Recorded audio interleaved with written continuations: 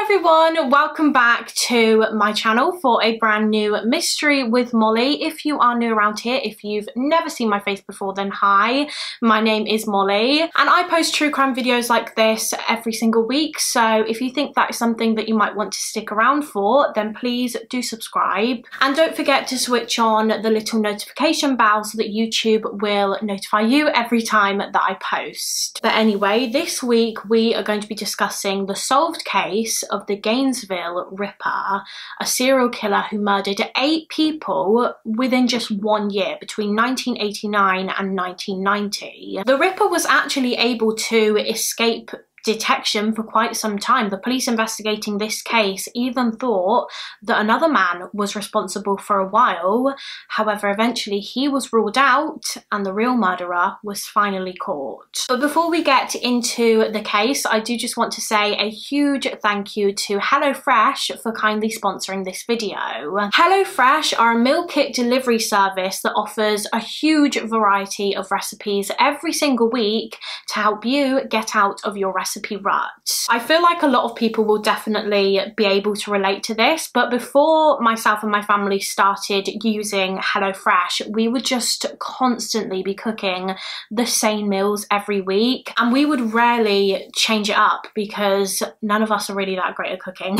But since using HelloFresh, we've been switching it up all the time and we are making meals that we have never even tried before. HelloFresh makes cooking so much easier because you just pick the meal that you want to try on their website and they will send you the instructions and a box full of all the ingredients that you need for that meal, which is amazing because not only do you not have to make a trip to the supermarket to get the ingredients yourself, but it also means that there is less food waste because they will send you the correct amount of ingredients that you need for the amount of people that you are cooking for. So if you are cooking just for yourself, then they will send you enough ingredients just for you, but if you are cooking for 4 people, then they will send you enough ingredients for 4. I personally love HelloFresh because I'm actually a vegetarian and they offer such a wide range of vegetarian options. They also have pescatarian options as well as low carb options. But yeah, I find it really helpful because I am a vegetarian, but the rest of my family are not. However, I do cook for my family quite often alongside my sister. So a lot of the time I will pick a vegetarian meal kit for myself and then I will pick another meal kit for my family. And another reason why I love HelloFresh is because they are committed to giving back. In 2020 alone, they donated over 4 million meals to charity and they are continuing to step up their food donations amid the coronavirus crisis. They're just really, really great and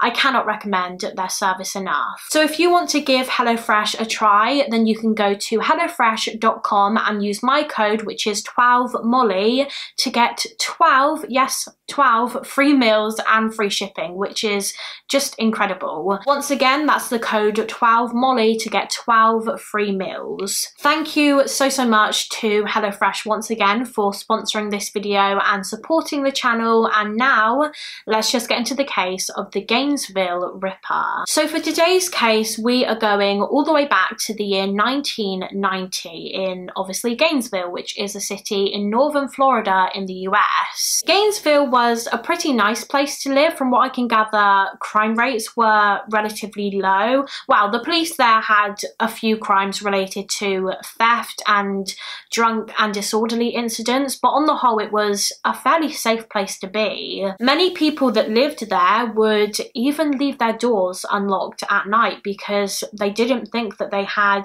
anything to worry about. Or at least that was until this case took place. It was August of 1990, so it was the fall, and a new school year at the University of Florida was just about to begin. So university students were leaving their family homes and they were getting dropped off at their college campuses in preparation for the new semester.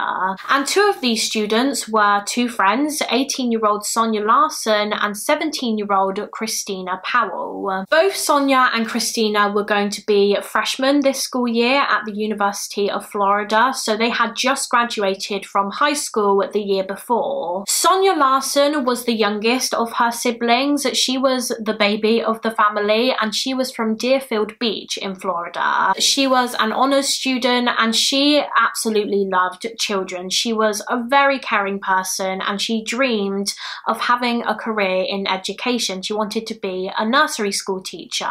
Sonia was also the manager of her basketball team, and she was a passionate member of Students Against Drink Driving. 17-year-old Christina Powell was, I believe, originally from Jacksonville, and she used to write columns for her high school's magazine, and she was an editor for the yearbook. Christina often attended her church's youth group. She absolutely loved Bible study, and she decided that she wanted to major in theology, but she was also interested in architecture. And the two girls met each other during the summer semester because they shared a dorm together. And then fast forward to August of 1990. As I said, it was a new school year, and both girls were going to be attending the University of Florida. Sonia and Christina arrived in Gainesville on Friday the 24th of August, and they began moving all of their stuff into their new apartment that they shared, which was at the Williamsburg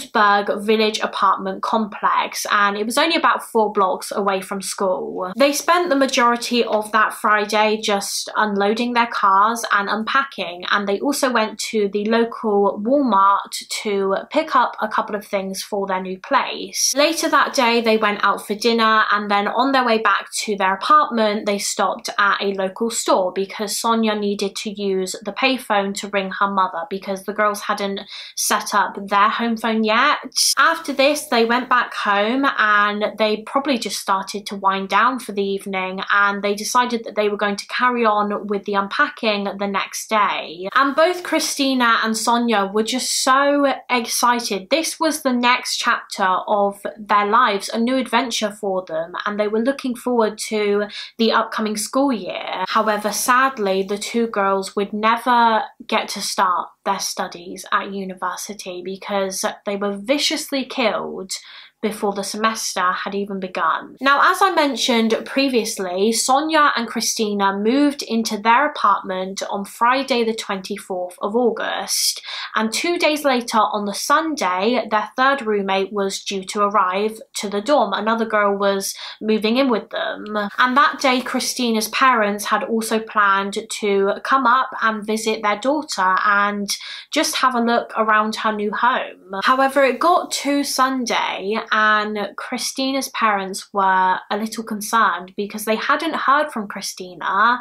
in a couple of days. The last time they heard from her was that previous Friday when she moved in, and Sonia Larson's parents and her boyfriend hadn't heard anything from her either. In fact, no one had heard from the two girls in days, which just seemed quite strange. But I don't think people thought too much into this. They probably just assumed that the two girls were busy. They had just moved in, and so they were most likely just preoccupied with unpacking and sorting out their new home. And so even though Christina's parents hadn't been in contact with their daughter for a while, they still decided to head to her new place in Gainesville on Sunday the 26th of August to see her as planned. However, when they got there and they knocked on Christina and Sonia's door, there was no answer.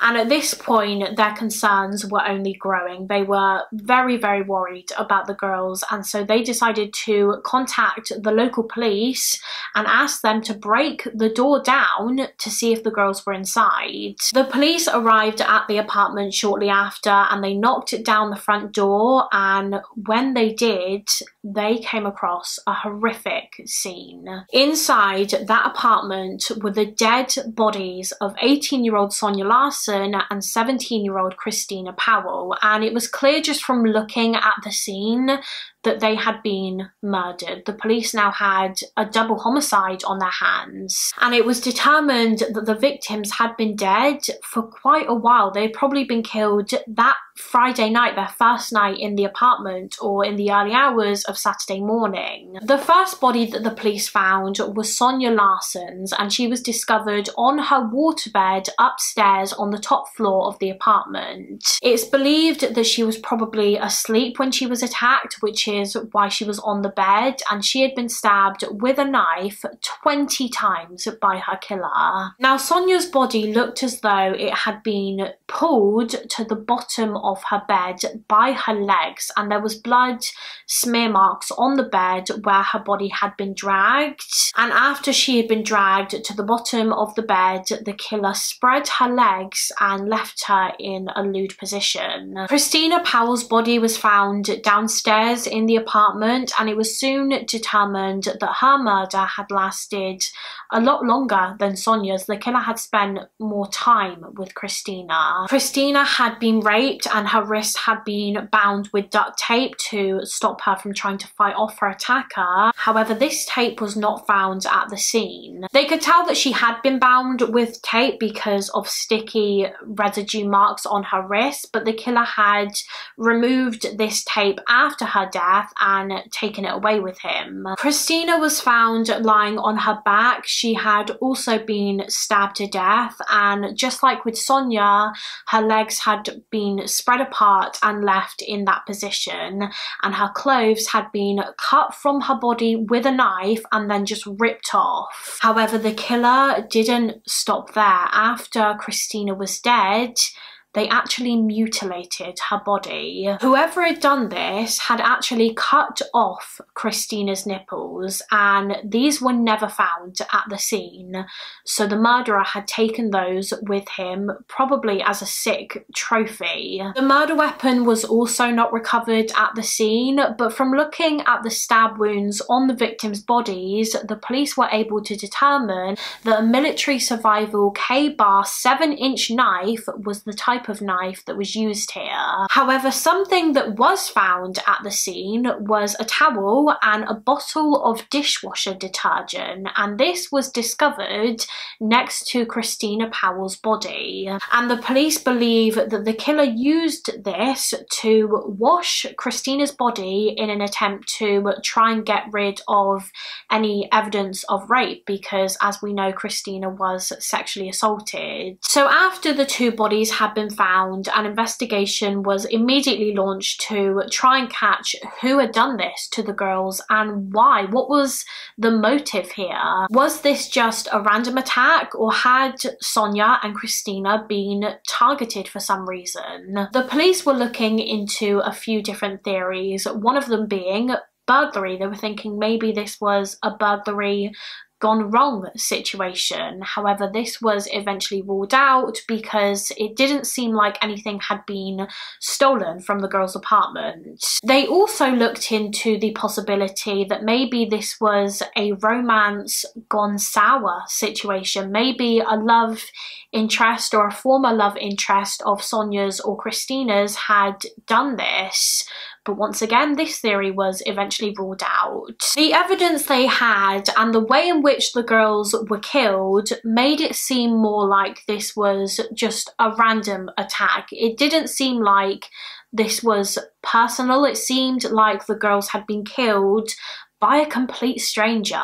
The police actually thought that this double homicide could have potentially been the start of a serial killer, because some of the details of this attack bore similarities to serial killer cases. So for example, the fact that the girls had been bound. This is a common characteristic of serial killers, to bound their victims. The fact that Christina's nipples had been cut off and taken away, that is another thing that we see often. Serial killers will often take something away from the crime scene, whether that be a part of the victim's bodies or just an object that they find at the murder site. They will take something because it reminds them of what they did, and they want to be reminded because they get pleasure out of it. Another fact about the case that suggested to the police that this was a potential serial killer was the way in which the girls' bodies were left. They were both positioned with their legs spread apart. They were both posed in very sexually degrading ways. Again, serial killers will often do something like that because, well, one, they want to humiliate their victims, and two, they want the person or people that find the bodies to be even more shocked when they come across the scene. Just a lot of things about these two murders indicated to the police that this was possibly the start of a killing spree. And they were right. In fact, before the police even really had a chance to properly start investigating this case, they had another murder on their hands. 18-year-old Krista Hoyt was an honours student. She studied chemistry at Santa Fe Community College, and she had decided that after college she was going to transfer to the University of Florida because her dream was to work in forensic science with the FBI one day. She wanted to be a crime lab technician. Krista was described as being a very dependable young girl. She was always someone that you could rely on, and she was also very cautious and safety conscious. People said that she would never open the door to a stranger. At the time of this case taking place, Krista had a job at the Alachua County Sheriff's Department, and there she worked in like the records section, and she was due to go into work for an overnight shift on Saturday evening, so August the 25th. However, it got to the early hours of the morning on August the 26th, and Krista just hadn't shown up for her shift. And as I literally just said,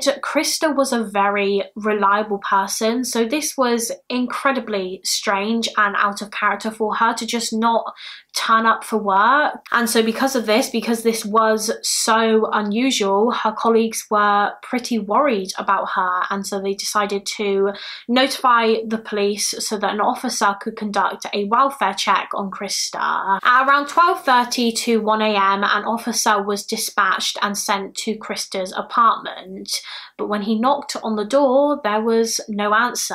He continued knocking for a few more minutes, but still no one was responding, and the door itself was locked, so he couldn't get in. So this officer started walking around the side of the apartment, maybe just to see if any lights were on inside, or if maybe he could get a look inside the apartment through like a window. And as he was walking around, he noticed that a chain link fence that was around Krista's apartment looked as though it had been pushed down, as if someone had walked over it. Now, Krista had a sliding glass bedroom door in her apartment, and as the officer got closer to this door, he could tell that someone had recently tampered with it, tampered with the lock. And in front of this glass door was a blind, and this blind was pulled down almost all of the way, apart from right at the bottom on one side. The blind was raised a little bit. So this officer got onto the floor, onto his hands and knees. He grabbed his torch and he aimed it inside of the apartment through this little like gap at the bottom of the blind. And when he did, he saw the dead body of 18-year-old Krista Hoyt, and she had been decapitated. Krista was found completely naked, and her headless body was slumped over her bed, but it was like the killer had tried to make her sit up. She had been posed in like a sitting position on her bed, and her head had been placed on a bookshelf that was directly opposite her body. However, internal blood pooling of her body indicated to authorities that she had laid face down on her bed for quite some time before she was propped up and decapitated, suggesting that the perpetrator had killed Krista and then he just hung around in her apartment with her dead body for several hours before finally decapitating her and positioning her body. Krista's clothes had been cut from her body and ripped off. She had been sexually assaulted, and she had also been bound with tape, and this tape was removed after her death, and the killer had taken it away with them. But again, they could tell that she had previously been bound with tape because there were sticky residue marks on her wrist. Her cause of death was just from one single stab wound in her back, but this stab wound had punctured her heart, and it was determined that the knife that had caused this wound was the same style knife that had been used to kill Sonia Larson and Christina Powell just hours earlier. And just like with Christina Powell, Krista Hoyt had also been mutilated post-mortem. Her nipples had also been sliced off. There were just so many similarities between these three murders. Three young girls around the same age had been killed within hours of each other, and so the police knew that they had all been killed by the same person. They really did have a serial killer on their hands. And of course, the people of Gainesville were terrified. This person had already taken the lives of three innocent young women, and everyone, especially other young women, were so scared that they would be next. Parents started calling their children constantly to check up on them because obviously most of them were away at university, although some students actually packed up all of their things and returned to their family homes because this killer seemed to be targeting students, so they were just so panicked. People were going out and stocking up on self-defense items like baseball bats, stun guns, handguns, mace. Students were moving in with one another and they were sleeping in shifts so that one person could always keep an eye out for any intruders. Female students were asking their male friends to stay in their apartments with them, believing that the killer would possibly think twice about breaking in if another male was present. These murders really just sent shockwaves throughout Gainesville, and they spread so much panic, especially because it seemed like the police weren't really any closer to catching the perpetrator. And because no one knew who this guy was, people started to come up with their own theories, and rumours quickly started to spread. One rumour was that the killer was a pizza delivery driver, another was that the killer was a doctor, and another was that he was actually a police officer, which is why it was so easy for him to murder, because usually no one suspects a police officer. The killer wasn't a police officer, by the way, but at the time people believed that he could have been, which only made them feel more scared. During the investigation, the police came up with a profile of their killer. They theorized what kind of person this guy was so they could narrow down their suspects. They believed that the murderer was a white male, probably in his late 20s to mid 30s. He was probably single and a bit of a loner. He likely didn't have many friends, and they believed that he had average to above average intelligence. The way in which these murders were carried out suggested to detectives that the killer was likely to be quite athletic with a muscular build. He would have needed to be pretty strong to hold down his victims and decapitate one of them. They theorized that he probably had some criminal history and that he may have even had some military experience or some experience or connection to law enforcement. And he was clearly a very organized killer. He planned these murders. He planned exactly how he was going to carry them out, and he was also very careful not to leave anything at the scene that could be traced back to him, including his DNA. He actually washed his victims' bodies with soap after they were dead in an attempt to get rid of any evidence. So he was very calculating and very, very cautious. And not long after the first 3 murders, this calculating killer struck again. The next victims of the Gainesville serial killer were 23-year-old Tracy Paulus and 23-year-old Manuel Taboada. Tracy Paulus was originally from Miami. She was a former homecoming queen at her high school, as well as a softball and a soccer player. She was very athletic and she loved sports. She was also a member of the National Honor Society, and at the time of this case taking place, she was a senior student studying law at the University of Florida. 23-year-old Manny Taboada was actually very good friends with Tracy. They had gone to high school together and they graduated together. Manny used to play football a lot at his high school, and he was also the president of his high school's thespian club, which I think is like a theatre club, and he absolutely adored his cat, Sasha. Manny used to joke that the woman in his life was his cat. And Manny was also a student just like Tracy, and his dream was to one day become an architect. Tracy and Manny were incredibly close. Like I just said, they were really, really good friends, and they were just friends. They didn't have any kind of romantic relationship or anything like that. And because they were such good friends and they were both at college, they decided to move in together in an apartment at Gatorwood apartment complex, which was about a mile away from their college campus. However, on the morning of the 28th of August 1990, the manager of the Gatorwood apartment complex actually received a very troubling phone call from one of Manny Taboada's friends. This friend was really worried about Manny and his roommate Tracy because he hadn't heard from either of them in quite a while. Neither of them had been answering their phones. And so this friend asked the manager of the complex if he could let him into Manny and Tracy's apartment to see if they were in there and if they were okay, and this manager agreed. So they went to the apartment and the manager unlocked the door, but when they opened the door slightly and they looked inside,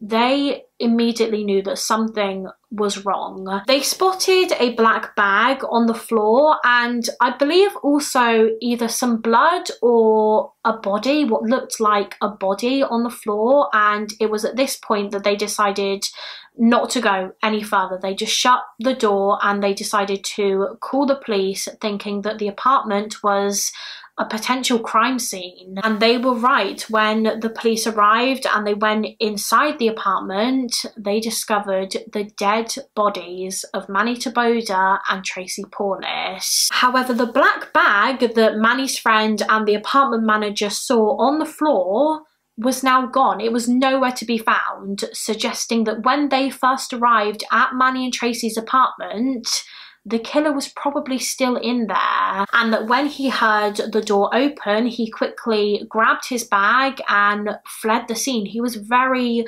very lucky to escape without being caught or even just being seen. Tracy's body was the first to be found, and she was lying on her back in the hallway in the apartment. It was determined that she too had been bound with tape because she had tape marks on her wrists, and this indicated that she hadn't been killed right away. The killer had spent time with her, probably torturing her before she was murdered. According to one source, Tracy's hair was actually damp when she was found, which suggested to the police that she was probably attacked just after she had gotten out of the shower. She was sexually assaulted and she was stabbed in the back 3 times with the same knife that had been used to kill the first 3 victims. And then once she was dead, the killer dragged her naked body to the hallway and he positioned her in a sexually degrading way, and her body was also washed in an attempt to get rid of any evidence. As for Manny Taboada, his body was discovered in his own bed, and it's believed that he was probably sleeping when he was attacked, and the police think that he was killed first. He was killed before Tracy, and he was probably killed first because if the killer started attacking Tracy and Manny was still alive alive,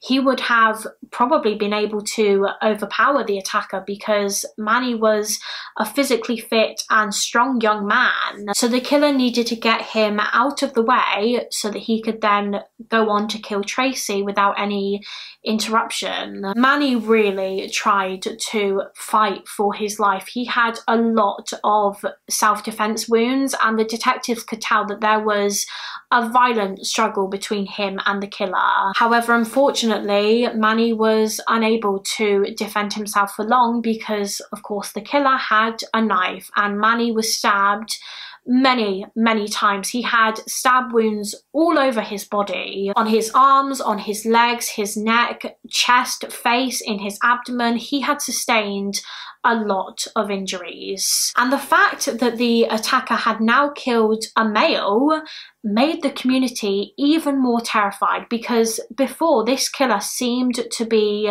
just targeting young women who all had very similar looks. They were all petite young girls with dark brunette hair, so it was just assumed that that was the killer's victim type. People thought that he would only murder other girls that looked like his female victims. But now he had murdered Manny too. He had murdered a man. So it seemed like he was just targeting anyone that he came across, or he was killing anyone that got in his way, so anyone could be next. So because of this, the police really upped the scale of this investigation and they put law enforcement everywhere. There was a police officer pretty much on every single street because they were so fearful that this person would kill again. Gun and mace sales just completely skyrocketed. Sorority houses and campuses hired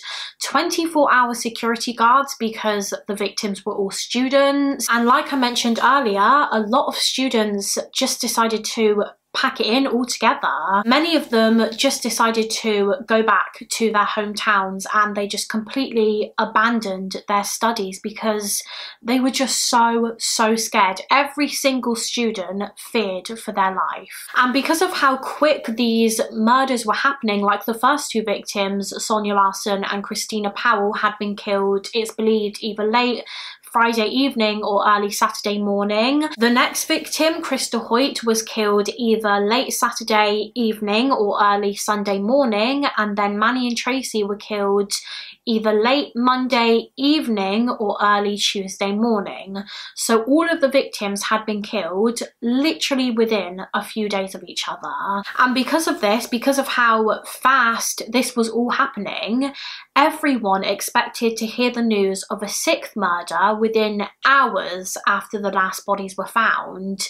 However, that news never actually came. It was very odd. These murders happened so quickly, and then all of a sudden they just stopped completely and people couldn't work out why. Meanwhile, as the police were patrolling the area and trying to narrow down suspects, forensic teams were working on trying to find some of the killer's DNA from the evidence that had been collected so far. So like from the victims' bodies and from their clothing and just other items and objects that were at the crime scenes. And 5 days after the bodies of the first two victims were found, scientists had a breakthrough. They found traces of the killer's semen on Christina Powell's underwear and also on a paper towel that was near her body. And they also found traces of semen on the body of the third victim, Krista Hoyt. And the semen on Krista Hoyt's body was a match to the semen from Christina Powell's underwear, so that was confirmation that they had come from the same individual. So now that they had samples of the killer's DNA, they could use this to test against DNA samples of any suspects, and hopefully that way they can narrow down the search for the Gainesville serial killer. And the police had a lot of potential suspects in the Gainesville Ripper case. They had a list of just under 700 suspects. I think it was like 675 suspects that they had to go through. However, there was one name on this list in particular that looked the most promising. One man that the police were very suspicious of, more so than any other suspect. And his name was Edward Lewis Humphrey. Edward Humphrey was 18 years old, and he, like most of the victims, was a student at the University of Florida.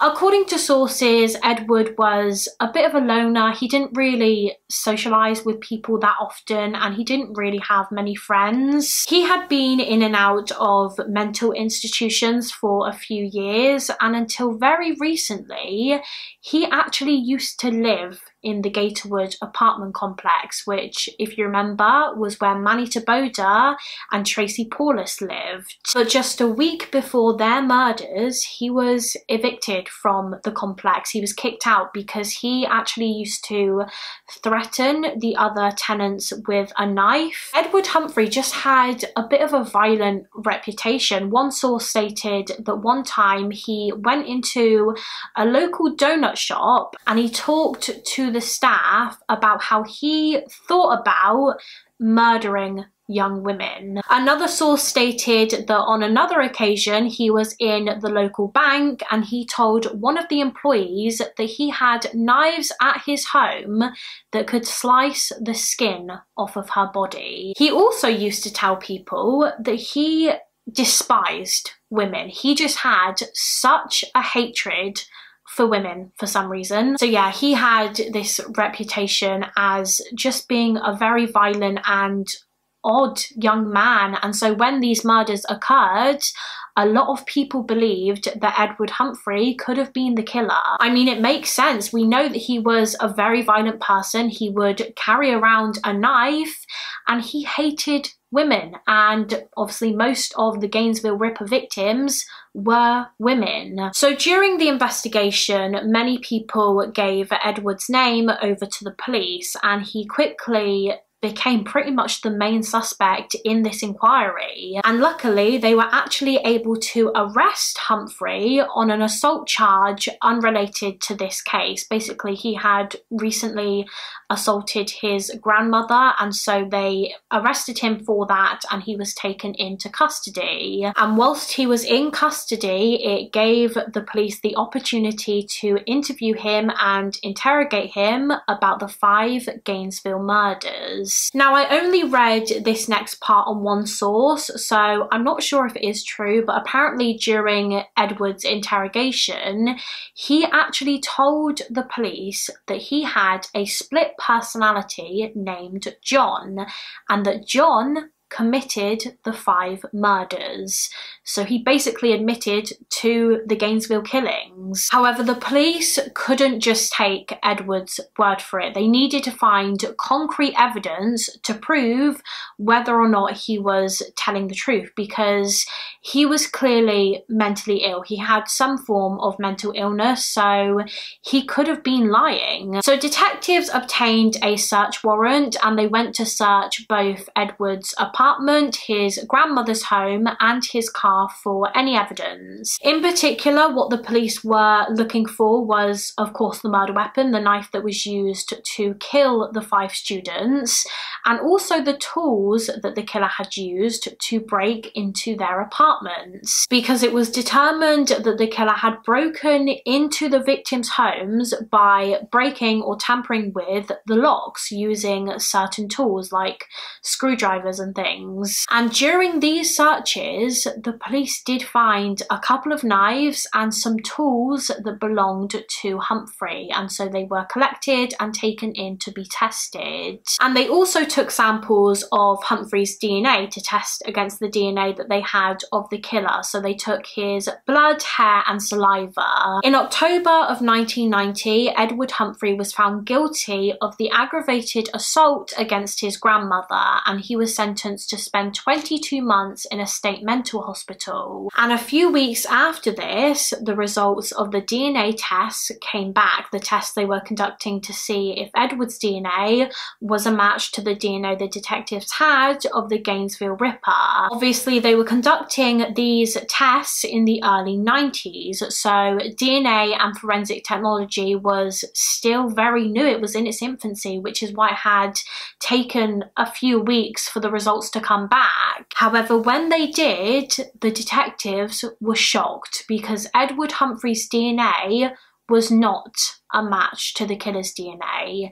He was not the Gainesville serial killer, and so he was completely ruled out. They didn't have any concrete evidence against him, which meant that the detectives were almost back to where they had started. They really thought that Edward was their guy, but he wasn't, and the real killer was still out there somewhere. So after this setback in the investigation, the detectives decided to turn to a program created by the FBI called VICAP. VICAP stands for the Violent Criminal Apprehension Program, and it's basically a database designed to track and correlate violent crimes. So in this database is a list of all violent crimes committed in the US, and it means that detectives investigating a case can compare details of the crime that they are looking into with other cases in the database to see if any of them are similar and could have possibly been committed by the same person. Investigators can basically input details about their cases into the database, and the database itself will flag up any other crimes that have almost identical details, if that makes sense. So this is what the detectives did in this case. They entered details about the 5 Gainesville murders into the program. So for example, they would have put in what kind of weapon was used, what kind of positions the bodies were left in, whether the victims were sexually assaulted, all of these kind of details, and then they waited to see if any similar murders had occurred elsewhere that they could link to the Gainesville Ripper. And from doing this, the detectives received quite a promising lead. The program had flagged up another violent crime that was very similar to the 5 student murders in Gainesville. It was a triple homicide case from Shreveport, which is a city in northwest Louisiana, and this triple homicide was unsolved. The police in Louisiana had never been able to catch the killer. The murders occurred just under a year before the Gainesville murders in November of 1989, and the victims were Julie Grissom, who was 24 years old, her father Tom Grissom, who was 55 years old, and their nephew, well, Julie's nephew and Tom's grandson, Sean, who was just 8 years old. Tom Grissom and his grandson Sean were discovered dead in their living room, and they had both been stabbed to death. And then Julie's body was found in a bedroom in the home on a bed, and she had 3 stab wounds in the back. And it was determined that the knife that had been used to murder Julie, Tom and Sean was the same kind of knife that was used to murder the 5 Gainesville victims a year later. Now, it was clear to the investigators that Julie Grissom was the intended target of this attacker because they had spent more time with Julie before and after the murder. I believe she had been sexually assaulted. She was completely naked when she was found, and she had also been bound with duct tape, which was then removed after her death and taken away. After the murder, she had been dragged to the end of the bed and posed. Her legs were hanging off of the bed, and her hair had been like spread out around her head, almost like fanned out. Julie's body had also been washed, and so had her clothes. The killer had actually taken her clothes off of her body and he washed them in the washing machine, so he was clearly very forensically aware. And I also read on one source that the killer had poured vinegar over Julie's vaginal area, and a towel was also found close to her feet. There were just so many similarities between Julie's murder and the murders of the 4 female Gainesville victims. Like, for example, they had all been sexually assaulted, they had all been bound with duct tape, they had all been posed, the killer had washed all of their bodies. It was clear that Julie was the intended target of this attacker because she also looked very similar to the other female victims. She was a petite young woman who had dark brunette hair. care. And it's believed that the killer just decided to murder Julie's father and her nephew too, just to get them out of the way, just like with Manny Taboda. It's obvious that this killer only killed men when he absolutely had to. He didn't set out to kill men, he just wanted to kill women. But if a man got in his way, he didn't have a problem with ending their life just to get to his intended victim. So after looking into this crime some more, this triple homicide, the detectives investigating the Ripper murders were almost certain that the two cases were linked. There were just so many similarities between them. They strongly believed that the person who murdered the Grissom family was the same person that carried out the 5 student murders a year later in Gainesville. And if their theory was correct, that means this serial killer had actually taken the lives of 8 people. So with this theory in mind, the detectives from both jurisdictions began looking into their list of suspects and trying to pinpoint whether any of them had been in both Louisiana and Florida at the time of the murders. Because obviously the Grissom murders had taken place in Shreveport in Louisiana, and the murders of Sonia, Christina, Krista, Manuel and Tracy had taken place in Gainesville in Florida. And as they were doing this, the police department in Shreveport received a call from another police department in Ocala, which is a city in Florida. And this phone call would ultimately prove to be the breakthrough the police had been waiting for. The police department in Ocala told Shreveport police that they had just arrested a man on an armed robbery charge. He had basically robbed a grocery store in Ocala at gunpoint, and he stole all of the money from the cash registers. This man fled the scene, however he was eventually apprehended and arrested. And after the Ocala police looked into this man, they actually discovered that he was a wanted man in Shreveport because he had attempted to murder his own father. This man's name was Danny Harold Rowling, and he was 37 years old at this point in 1990. But before we go any further with the actual case, let me just tell you a little bit more about Danny Rowling and his background. So Danny Rowling was born on the 26th of May 1954, and he was born in Shreveport in Louisiana, so I believe he had lived there all throughout his childhood. His parents were called James and Claudia Rowling, and he also had a younger brother called Kevin. His father, James Rowling, actually worked as a police officer, believe it or not, but he was also a war veteran, and according to one source, James may have suffered with PTSD after his time in the army. And James really was not a nice man at all. He treated his wife and 2 children awfully. He was both verbally and physically abusive. I read on one source that James never actually wanted children, so perhaps he held some sort of resentment towards his 2 boys, Danny and Kevin. But yeah, he was very, very abusive. In fact, the first time he was ever physically violent towards Danny was when he was just 1 year old. He beat Danny up when he was a baby because apparently he wasn't crawling properly. And as Danny got older, the abuse only got worse. His mother, Claudia, also suffered really badly at the hands of her husband, James. One time she actually ran to the local hospital because James had forced her to cut herself with razor blades. And she did try to escape the abuse on multiple occasions. She left James countless times.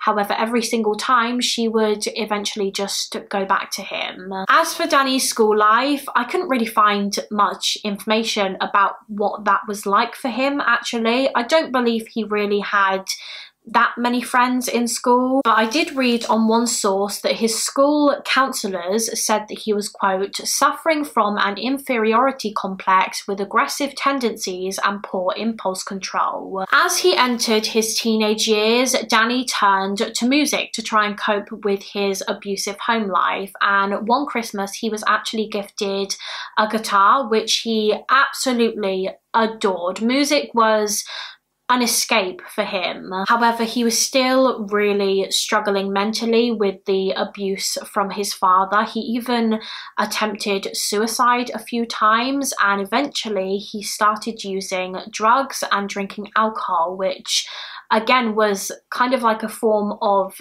escapism for him, but of course soon enough this only made his mental health worse. And it was around this time, when he was like 14-15 years old, that Danny started like committing robberies. I think he was like committing petty theft and stuff like that, and he also started spying on young women getting changed. He would just watch women through their windows. One time his neighbours caught him watching their daughter while she was getting changed, and when they told Danny's father James about this, he beat Danny for it. In an attempt to get away from his father, Danny joined the Air Force. However, he wasn't actually there for long. In 1972 he was kicked out because of his drug use. And following this, he did try to get his life back on track, and he even got married and had a child with his wife.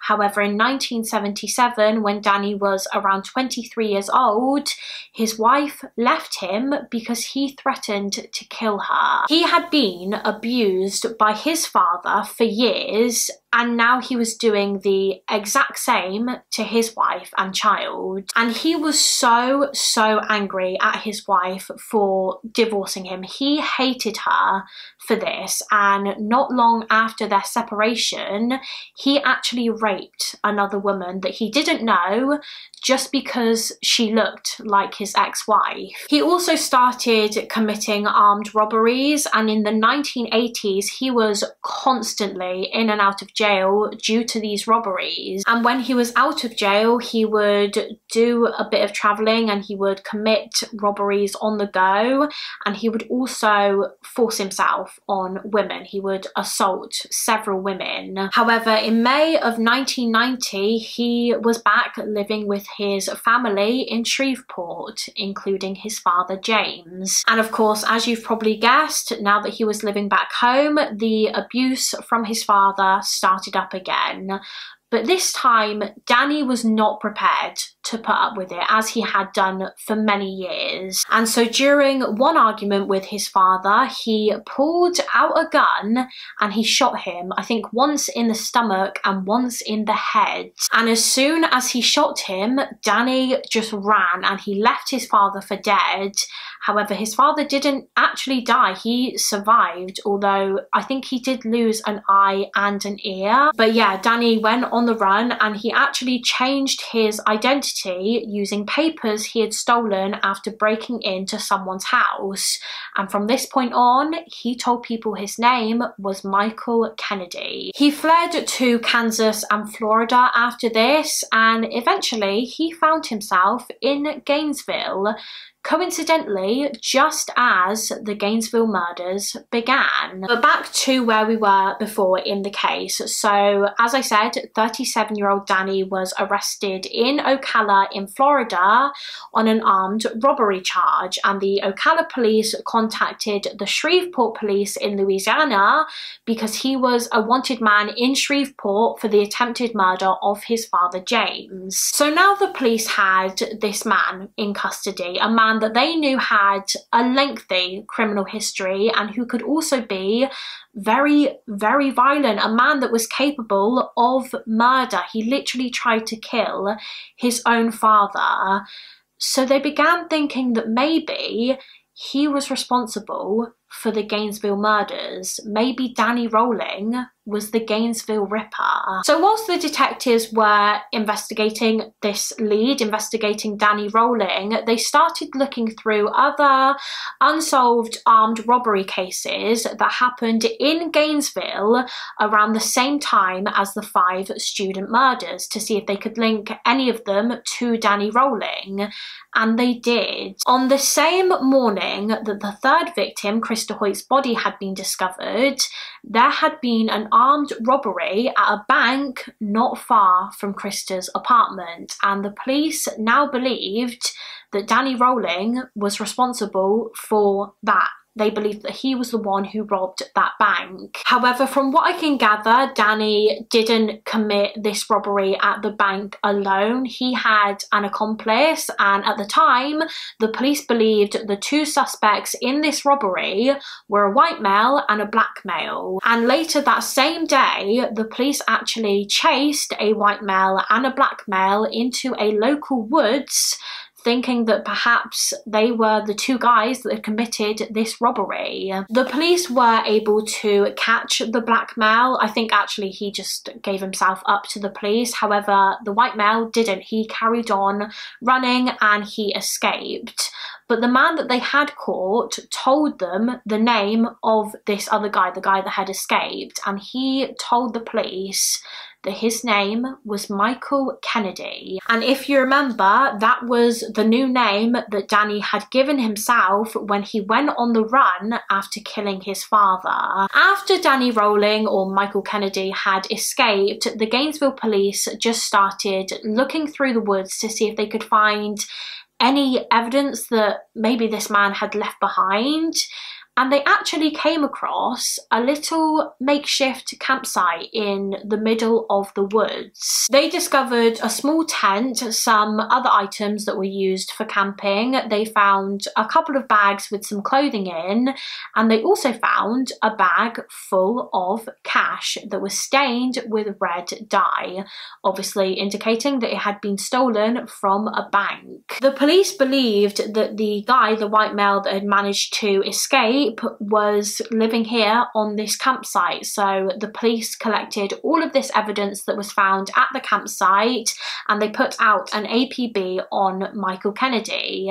However, unfortunately, this case just went cold for a while. They couldn't find Mike Kennedy because obviously that wasn't the suspect's real name. However, now that Danny Rolling had been arrested on another armed robbery charge and they were looking into him, the police decided to have a look through this evidence that had been collected from the campsite to see if they could link it back to him, to see if Danny Rolling really was Michael Kennedy and if maybe he was also the Gainesville Ripper. If they could prove that he was the one who had committed that bank robbery, then that's concrete proof that he was in Gainesville at the time of the murders. One of the items that they had collected from the campsite was actually a tape recorder, and this tape recorder had a tape inside.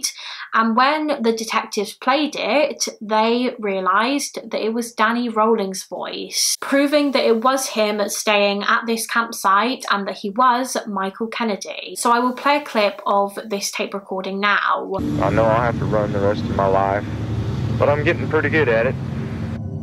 So I don't want you feeling sorry for me. I don't want you worrying about me. I'm a big boy. I'll take care of myself. We're all down here for just a breath anyway. Well, I'm gonna sign off for a little bit. I got something I gotta do.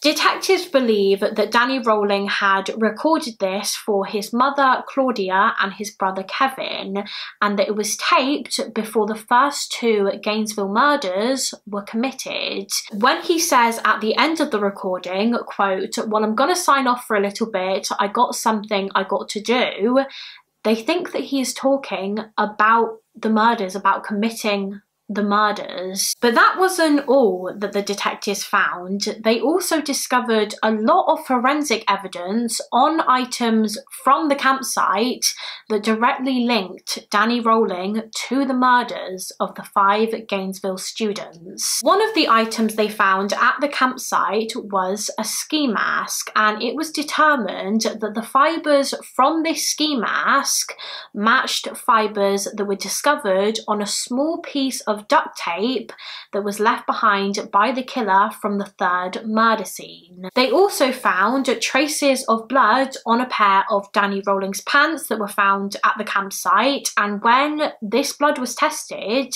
it was found to be Manny Taboda's blood. Additionally, they discovered one of Crystal Hoyt's pubic hairs inside Danny Rolling's sleeping bag, and they also found a screwdriver at the campsite. And if you remember from earlier on in the video, the killer had used a screwdriver to break into the victims' homes on the nights that they were murdered. So this screwdriver that belonged to Danny Rolling was compared to the markings that were on the doors at the murder scenes, and it was a match. This was the exact screwdriver that had been used to break into the 3 apartments. So now the police had a substantial amount of evidence connecting Danny Rolling to the Gainesville Ripper case, and so they decided to go and visit him in Marion County Jail. Remember, he was there because he had been arrested for that armed robbery in Ocala. Anyway, they went to visit him and they began questioning him about the Gainesville murders, but he pretty much refused to say anything. He kept very, very quiet. And so the police asked him if they could take some DNA samples from him to test against the evidence they had, and he said yes. So they took samples of his blood and his saliva, etc., and they also asked him if they could take some samples of his pubic hairs. And once they asked him this, Danny Rolling stood up, he pulled down his underwear in front of everyone, and he ripped out 2 handfuls of his pubic hair, and then he just gave them to the detectives. Anyway, the police took all of these samples and they were sent off for testing, and the results of these tests proved to be even more damning evidence against Rolling. It was found that his DNA was a match to the traces of semen that the police had recovered from all 3 crime scenes. The amount of forensic evidence they had against Danny Rolling by this point was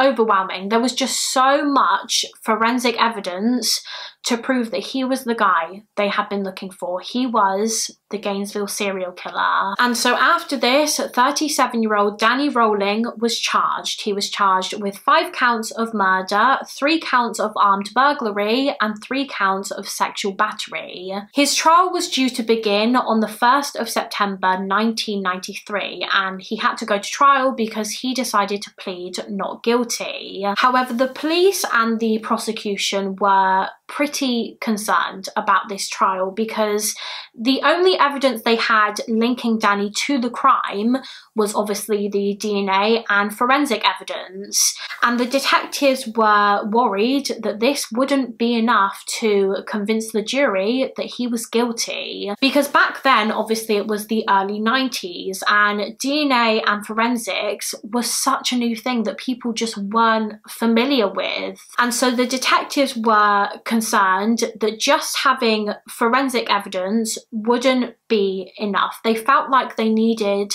something else. They needed another piece of evidence that wasn't DNA related. And so they decided to visit Danny Rolling in prison to see if they could get him to confess to the murders. And eventually he did, kind of. He agreed to tell the detectives everything, just as long as it could all be on his terms. He had to be the one in control of this situation. Basically, he said that he would give the detectives his confession, but only if his cellmate called Bobby Lewis could be there with him and speak for him. So the detectives would ask Danny a question about the murders, he would give his answer to Bobby, and then Bobby would give it to the police. So the 2 men sat down with the the detectives and the interview began, and Danny, or Bobby even, started talking the detectives through the murder spree. Danny claimed that he travelled to each murder scene on his bicycle, and he said that he would just ride his bike to every apartment complex,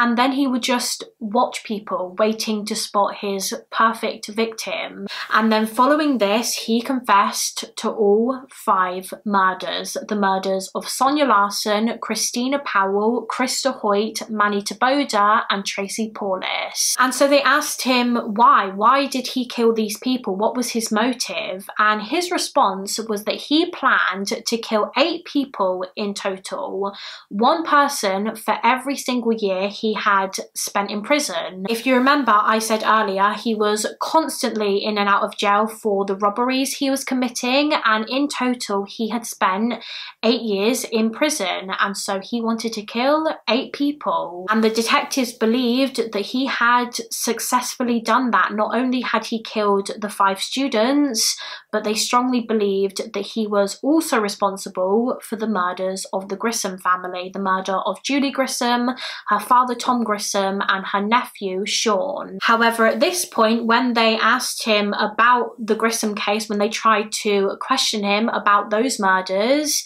he actually refused to say anything about it. All he said was that he would, quote, clear those up in due time. But he did confess to the Gainesville murders, although even though he had confessed to those, the prosecution were actually still expecting him to plead not guilty by reason of insanity in an attempt to get a lesser sentence. So they were completely shocked when that didn't happen. He actually pleaded guilty in court, and the police believed that he did this because he just didn't want to go through the trial. He did not want to sit there day in, day out whilst the prosecution went through all of the evidence. He just couldn't face it. He did not want to listen to the gruesome details of these vicious murders, and so he pled guilty. And on the 20th of April 1994, Danny Rolling was sentenced to death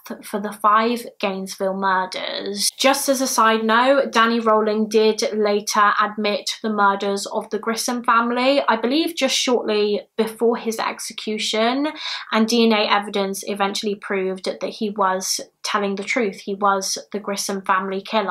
I also just wanted to mention a woman who was actually attacked by Danny Rolling and survived. Just a couple of weeks before the murders in Gainesville, Danny Rolling was in Sarasota in Florida, and one night he broke into the home of a woman called Janet Frake, and he attacked her. He bound her using duct tape, and he even put duct tape over her eyes so that she couldn't see. After this, he removed Janet's clothes and he raped her twice, and he told Janet that he was going to continue raping her all night long, and then afterwards he was just going to kill her. So of course Janet was absolutely terrified. She was so scared, but she really tried not to make that too obvious to Rolling. She tried to remain as calm as she possibly could in this situation, and she just began trying to talk to him like he was a friend. She knew that that was the only way that she could possibly survive this. She just had to try and